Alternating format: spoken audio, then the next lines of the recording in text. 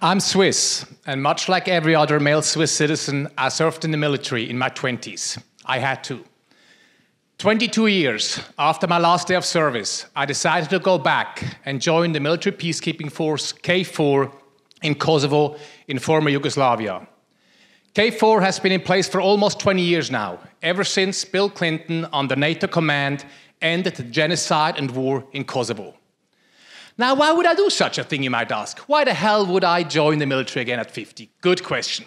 And it might sound corny, but it truly was a midlife thing for me. I was approaching 50. My dad passed away a few years earlier, and I had a good hard look at my life. And I asked myself, what are the things I don't want to look back on? What are the regrets I don't want to have?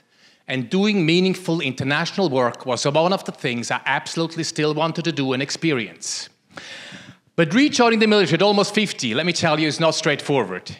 So let me start with a little story. It's a dark winter morning last year in Switzerland. I just started my training, and I dropped my bulletproof vest on the hard asphalt, and I'm being yelled at by a sergeant, 25 years my junior, and well below my rank. I'm almost 50 years old. 2 days ago, I said a painful goodbye to my 2 young boys in Seattle. I'm here to be of service, to make a difference. I'm being chewed out by a young punk. It took all that I had not to make a snarky comment. But I bent over, I picked up the vest, and I said nothing at all. I did ask myself, though, how can I be sure I never, ever drop this vest ever again?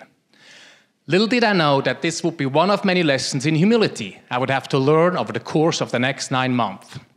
Now, humility is not often talked about in the military, and believe me, much less often lived on the ground.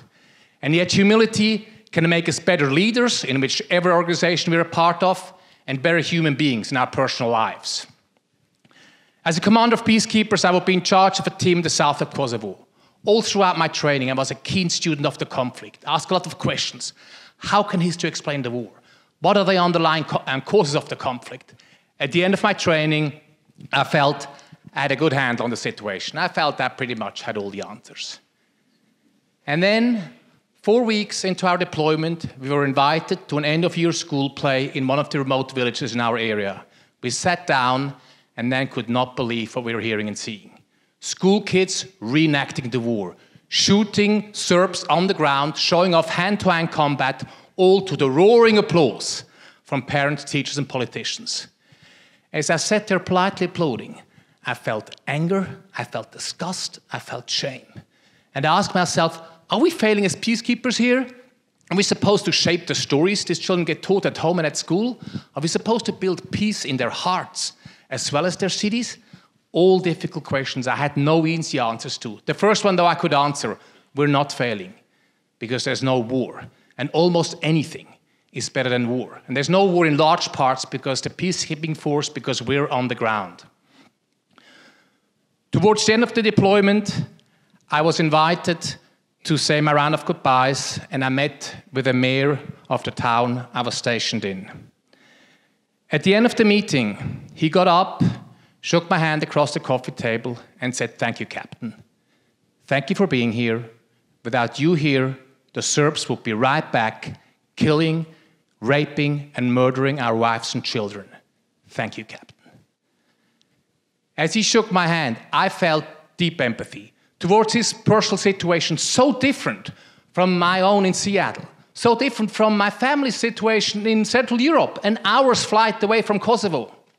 And I asked myself, are we peacekeepers maybe even in the way of this conflict resolving itself? Are we a crutch? Are we maybe enabling this conflict to go on longer than it should? Again, hard questions I had no answers to whatsoever. I returned back to Seattle a much humbler person, professional, dad, and indeed peacekeeping officer. The more I studied, the less I seemed to know. The more I learned, the less I seemed to understand. And then it dawned on me that that's what humility and maybe even wisdom is all about. Not just in military peacekeeping, but in life. I will never have all the answers. You will never have we will never have all the answers, but we must absolutely always strive to ask better, deeper, more meaningful, more insightful, more difficult questions. Or as it was for me, from how can I be sure I never ever drop this fucking vest ever again to, are we peacekeepers actually in the way of this conflict resolving itself? Thank you.